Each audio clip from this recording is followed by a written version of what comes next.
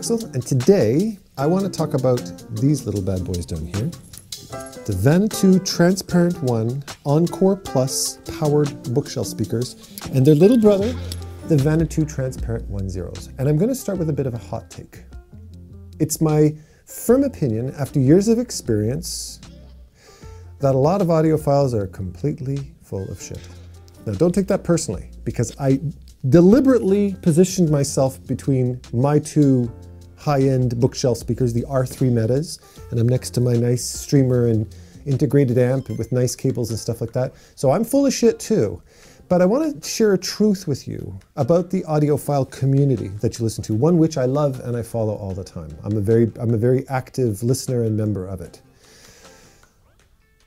We all suffer from gear acquisition syndrome, otherwise known as GAS, which is a terrible acronym. Meaning that we have something really, really nice, but there could always be that prettier thing, that better streamer, those better cables, that better stand, the better speakers, the better headphones.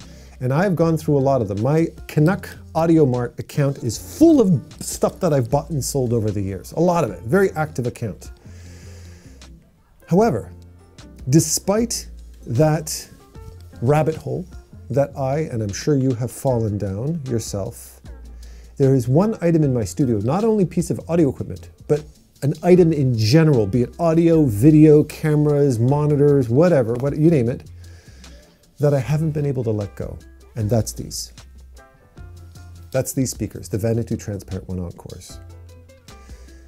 Because they have always served me well, and they are some of the best speakers you could possibly ask for the price. The only time I use my R3 Metas is when I'm sitting down to listen to music.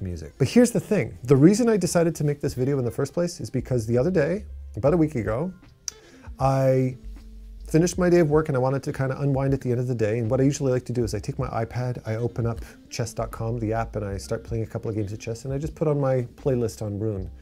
And I was listening to the playlist for around 2-3 minutes or so. And it wasn't until I hit around 5 minutes that I stopped for a second and I went, I'm not listening to my R3 Metas. My R3 Metas that cost several $1,000s and they're not powered.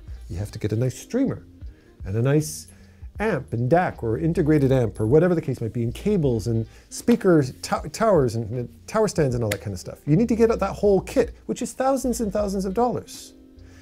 And I realized I'm not listening to them. I wasn't paying close attention to where that music was coming from, and I was 90% fooled that I was. I was listening to my VANATOOs. And for the 50th time, I stopped and went, you got me again. You little bugger. I have gone through, I've had the best headphones that I could possibly ever want to spend money on, the HE1000 SEs and the Name Unity Atom and the Blue Sound Node, and I've had beautiful tower Kef speakers and you name it. This is my end game right here, the R3 Metas. I absolutely adore these speakers. But I'll tell you something, if I had to get rid of, if I needed the money and I needed to sell a pair of speakers for the cash, these would be the first to go. These wouldn't, because these are all around. They serve every purpose. I love listening to music with them. I love gaming with them. I love editing with them. They connect to Bluetooth. I can connect a streamer to it. It connects directly to my computer using a USB. It's an all-in-one package. They power themselves for 600 and something American versus this, that the speakers themselves are a couple of $1,000. We're not talking about any of the other stuff you got to connect it to. And the fact that you're getting 90 to 95%, I think I could sacrifice losing those and all the other equipment and getting a big chunk of change back, but I can't bring myself to get rid of these. And I've pitted these against every set of speakers and headphones on the market that I've been able to get my hands on, and I keep coming back to these. Nothing's replaced it. A good example would be, for instance, the Kanto bookshelf powered speakers, the direct competitors to these. In fact, I think they're a little bit more expensive, or around the same price at least. I bought them. They look really pretty. I took them out of the box, I set them up, I plug them in, and I hit play, and I listen to them, and I'm like, no, they sound good. They sound okay. And then I did an A/B test between the Kantos and these ones, and the minute I did that, I unplugged the Kantos, put them back in the box, and shipped them back to Amazon. Because the Kantos sound just like the VANATOOs if you were playing them through a pillow. a thick pillow. They sounded like shit. There was no clarity, there was no tightness, there was no speed to them, the stage was just a muddy mess. I could clearly position instruments. I got a beautiful, nice open sound stage, but a nice neutral sound. The bass isn't overbloated, nothing. On top of it, right on the speaker itself, there are little analog knobs where you can adjust the bass and treble. I don't have to go through an app, I don't have to do anything like that. Everything just plug and play. And I get exactly the sound that I want. They respond extremely well to near field, how I like to use them for gaming or for editing, or far field. You set them apart and you get a completely different soundstage just by moving them out a little bit.